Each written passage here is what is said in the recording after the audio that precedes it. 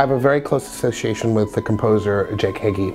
I'm very fortunate to do a lot of his works, and Tomer has this opportunity to produce Out of Darkness, and Jake suggested me, and I was desperate to do a professional, very high quality version, production of this piece, so I jumped at the opportunity to collaborate here in Atlanta.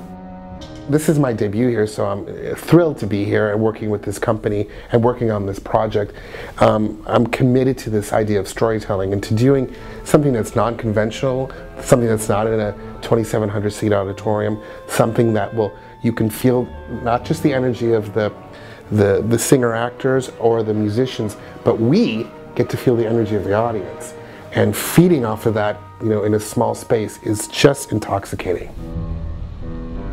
This is a chamber opera, right? So the orchestra, if you want to call it that, is small. It's for piano, one violin, one cello, one bass, a clarinet, and in the second act we add a flute, and that's it.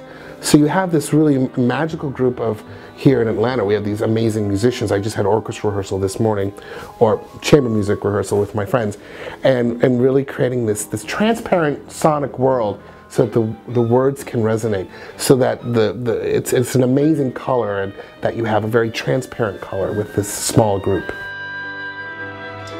I love being in the theater. I love words. I say, and I mean this with all due respect, I don't like conducting music, I like conducting moments.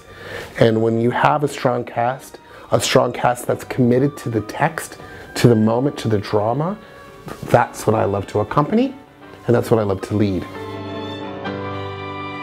The great thing about doing opera that's composive today, and especially with composers like Jake Heggie, who bring subjects to our attention. I mean, art is there to transform an audience. I mean, Jake and Jean are both artists that want to have the audience go on a journey. All of their pieces, all of Jake's compositions are about a journey, are about a transformation.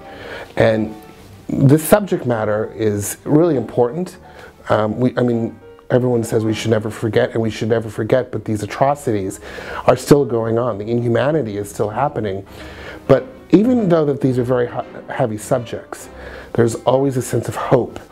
There's always a sense of hope in this pit of despair, of the human resilience that comes across in the storytelling of both Jean and Jake in this piece. That is what it's about. I think that's the most touching thing, is not just the shock and horror of the events of the Holocaust, but it's about the humanity and hope and the transformation, and it connects to everyone in the audience.